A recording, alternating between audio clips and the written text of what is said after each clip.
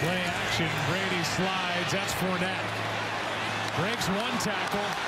And not even close to bringing him down was Davion Taylor. It's a catch and run of 18 yards.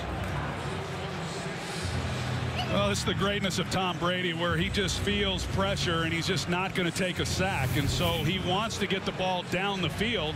But you're going to see the pocket kind of collapse as he slides. And then he's got a free rusher, Hargrave, who's coming in on him. And so he dumps it off. And then these are the plays that Philadelphia needs to make. You just can't give them any more yardage.